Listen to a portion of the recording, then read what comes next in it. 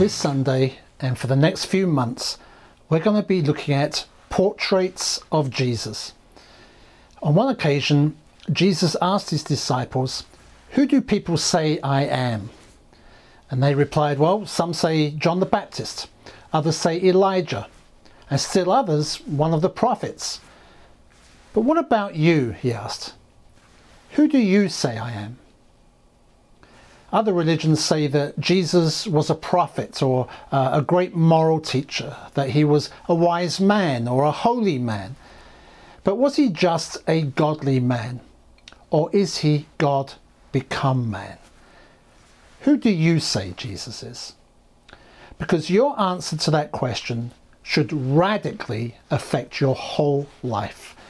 And that's why we're going to spend some time looking at these portraits of Jesus to get a better understanding of who he is. As the Apostle Paul says in 2 Corinthians 3, it's when we see the glory of Jesus that we are transformed into his likeness through the enabling of the Holy Spirit. The more we see of him and are captivated by him, the more we'll become like him. And that's our goal for this series. In the Bible, there are many names that are given to Jesus, each one portraying a different aspect of his character or person.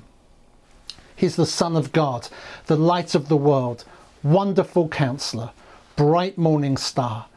There were names that he claimed for himself, like, "I am the good shepherd, I am the bread of life."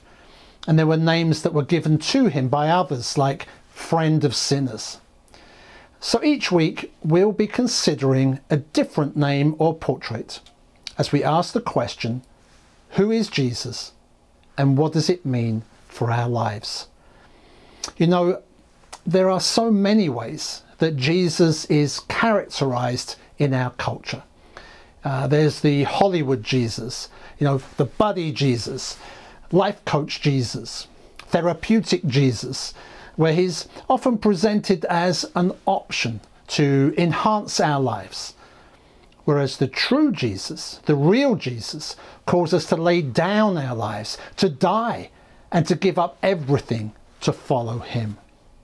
And if we could just get a glimpse of who Jesus truly is, then we would gladly, willingly, joyfully do so, because we would understand his greatness and worth. So, who do you say Jesus is? Portraits of Jesus. It starts this Sunday.